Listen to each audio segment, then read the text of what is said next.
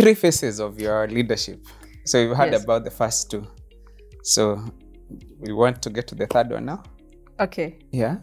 The third and current. Yes. current third phase. and current phase. Maybe the last one. Yes. Yes. So how did this start? As I've said, I've been at APHRC now for more than 15 years. I became the executive director in 2017. And when I just finished, yes, I think I just finished 11 years at the center. So really postdoc 2006 and then executive director in 2017. I don't know. It was a remarkable journey. It is a remarkable journey to some extent. And I think, as I've said, my growth was really fast and supersonic to some extent. And so how did this start? So I think I've mentioned how, like, the second phase, we're in this phase of growth as an organization. Lots of challenges, growing pains. Fast growth comes with its own other issues that sort of compound, you know, other institutional challenges that are there. And then at that time, so I moved from team leader of health, and that was really my beginning. And then I had a lot of interest in policy engagement and communications. And it's one of the things which attracted me to APHRC, because right from inception, APHRC has already said that there's greater value for science and research beyond what we get from the academic circles, where you publish your papers and they get cited, and then you get, you know, all these things, citation indices and all that. I worked somewhere where we used to call it RPP model, research into policy into practice. Exactly. So that is something which, even when I came, it was very attractive. And as an institution, we've been struggling really hard to figure out what is the best way of making that happen. Not just saying it, but also like beating ourselves up until we get it right. So that interest in policy engagement and communications, I remember one time we were doing our strategic plan, and then I kept on asking, why do we keep this vision if we don't want to like actualize it?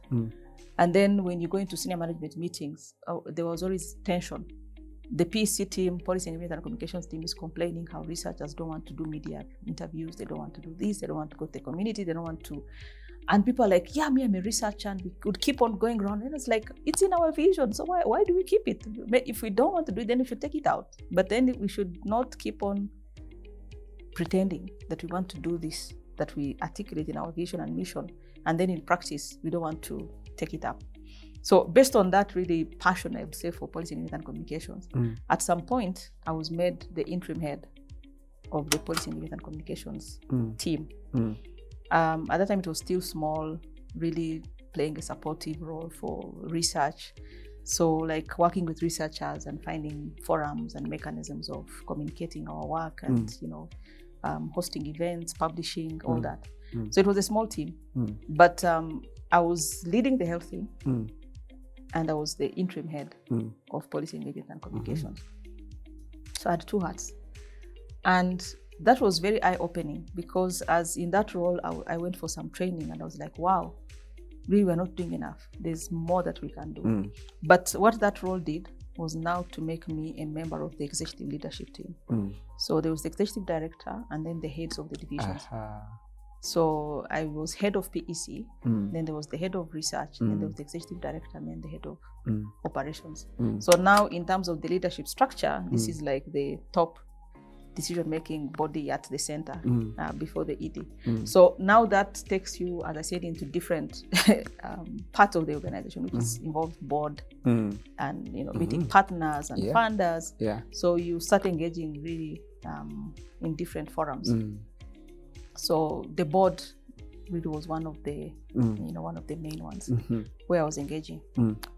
So now, of course, we're there, as I've said, on the outside, growth, success, but then on the inside, like some kind of challenge, some negative energy, some kind of unhealthy dynamic, and success at a huge cost to people, especially from the work-life balance perspective. And now, I think it was 2016, during the board meeting.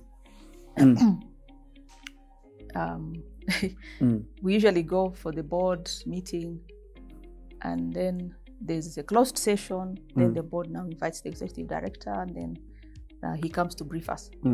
This time, he was there for like 20 minutes and then he calls us.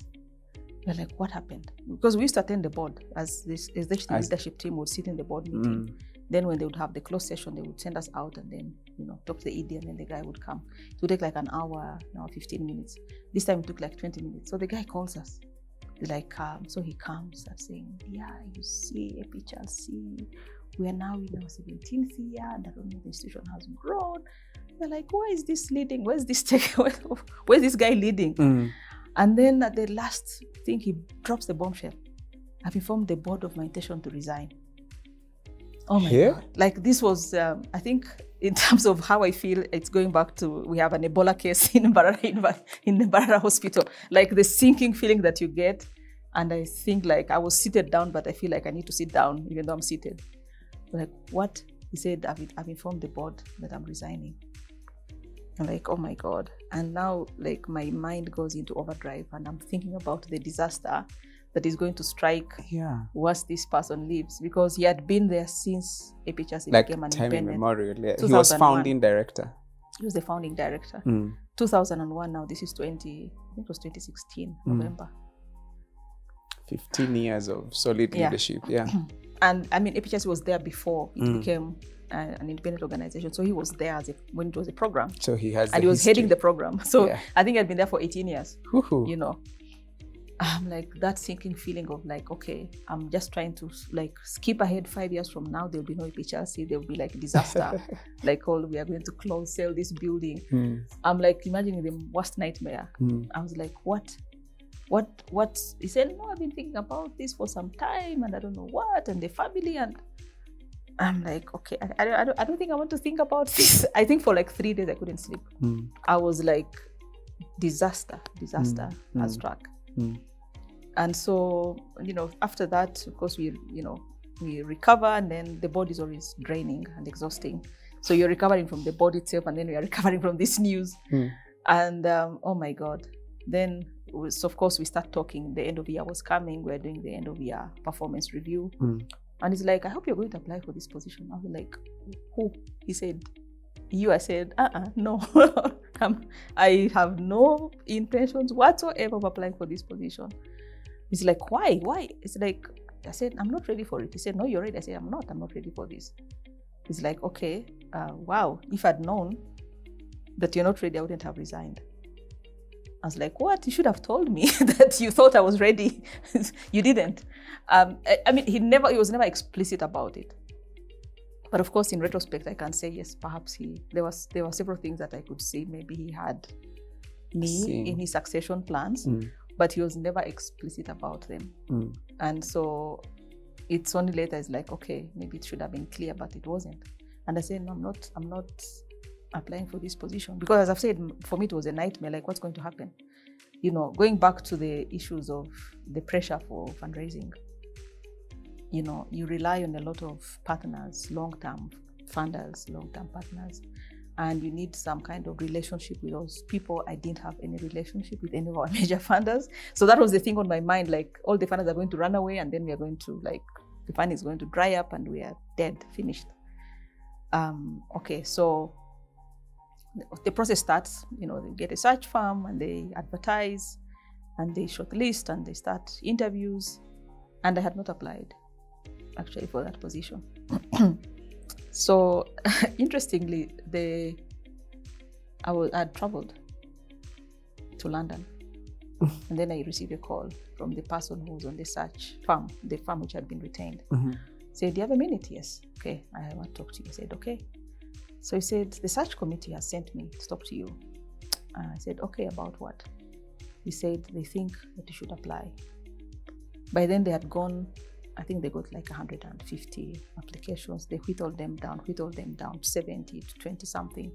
And they were like at the last 7 or 8. So why? So he's like, why did you not apply for this position? This search firm had helped us recruit some other senior positions. He said, I've interacted with you and I was shocked that you didn't apply. I said, why did you think I would apply? Then he's like, why not? Then he told me something. He said, for women, you want to check all the boxes. For men, they're like, what is the worst that can happen? So trust me, the people who have applied for these positions, perhaps you have a stronger profile than they do. But I know that in your mind as a woman, you want to be sure that you check all the boxes. And I was like, okay, that's true, because I've looked at the requirements, and I don't have, I don't know, 15 years of I don't know what, because I've been there for 11 years. I don't have 15 years. I don't have this. I don't have this. It's like, that's the problem. Just apply. Like, what's the worst that can happen? The worst that is you don't get selected. I said, but that's bad as well. He said, what's bad about it? Like, what's going to change in your life if you don't get selected? I was like, okay. I said, okay, this is this message. The message is, the committee thinks that you have a stronger profile than all the candidates that they've seen so far. But of course, we've not reached the point of the interview. So apply. And if there's a stronger candidate than you, then let's assume you're the benchmark. So at least they will know that they've still got somebody who's better and stronger than you are. At least everybody will be comfortable, because we can go against each other. You can actually compare and see. But if you don't apply, we'll never know that. We have some kind of understanding of your skills and your strength and your what, but it would be nice to like do a side-by-side comparison so that the committee is comfortable that whoever they're selecting is stronger than you. But for now, they don't think. Whoa. I was like, what? Now, coming after that phase 2 of your, which was a bit of a turmoil. Yeah. That must have made your head feel a bit. Actually, I wasn't even aware of phase 2. Oh yeah, this is now reflection. Yeah. I think phase 2 became clear to backwards. me now when I was taking up this position. I wasn't even aware that this is what had been happening. Okay. Because I said on the outside, really everything was great. Everything was looking good. You know. So I'm like, let me think about this. So of course I called my husband. He's like, what?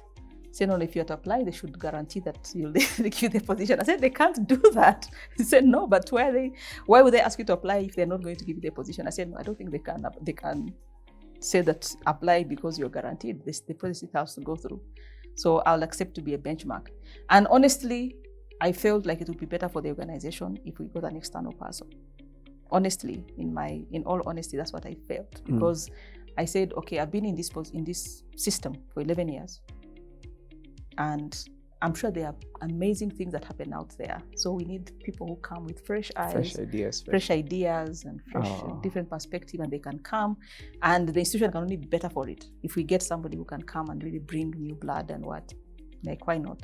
That's what I felt like it was better to get somebody else. So, but in any case, I didn't feel like I was prepared for this position. So long story short, I apply. I do a Skype interview. Then I say, okay, you've moved to the final face-to-face interview. And I show up for the face-to-face interview. And in the evening, I get a call and it's like, hey, you're a preferred candidate. I was like, oh my God, what did I just do? What did I just do? Like, what was I thinking? Now, the whole anxiety that I had before, which I had sort of taken out of my head because I wasn't in the running for this position, now everything comes back. I was like, we are doomed.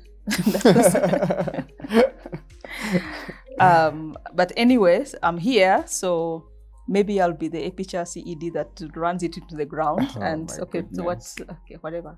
I'll just go get another job or something. So the doomsday feeling came back. Yeah. And then by a stroke of luck, maybe not stroke of luck, something which is maybe normal, the committee recommended that I should go for leadership training. And there's a group in the US that does this. It's called CCL. And I think that was one of the best 5 days I've ever spent in my life.